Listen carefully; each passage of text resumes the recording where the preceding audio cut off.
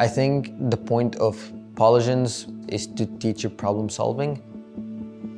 And that's what you want to be good at. You want to be good at thinking and brainstorming. So by the time you come to college, you already have this fiery passion inside of you.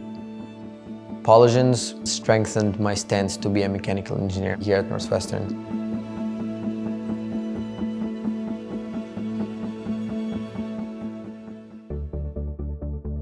It was my junior year of high school. I was generally interested in building things and inventing things and just finding little problems and finding solutions for them.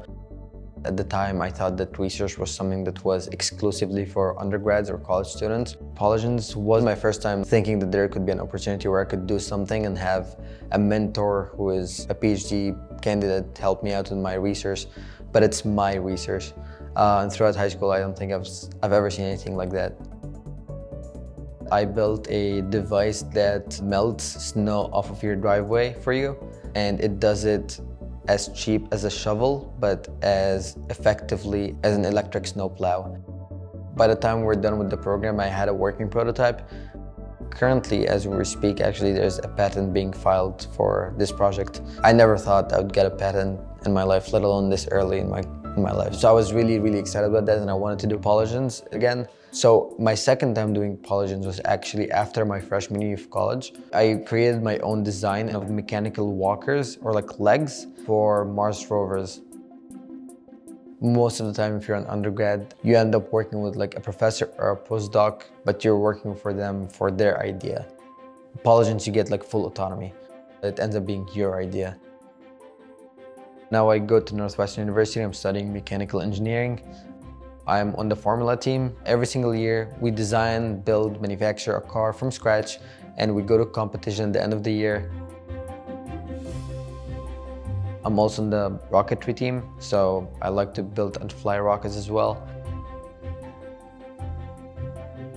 I think mentorship is extremely important, and it's become really apparent to me, especially after I came to college. And like working with Formula, for example, like there's a lot of instances where I could run my higher-ups in the team through my design, and then they would point something out and be like, have you considered doing that instead? And that's usually why you want to have a mentor you trust or someone to give you feedback on your ideas. At least for starter engineers, it's a lot more helpful.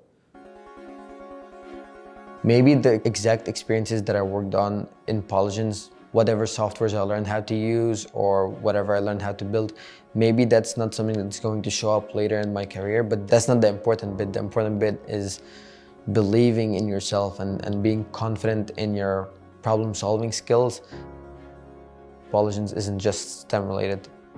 If you're interested in social sciences, if you're interested in medicine, humanities, Polygence has literally every single type of field that you could be interested in.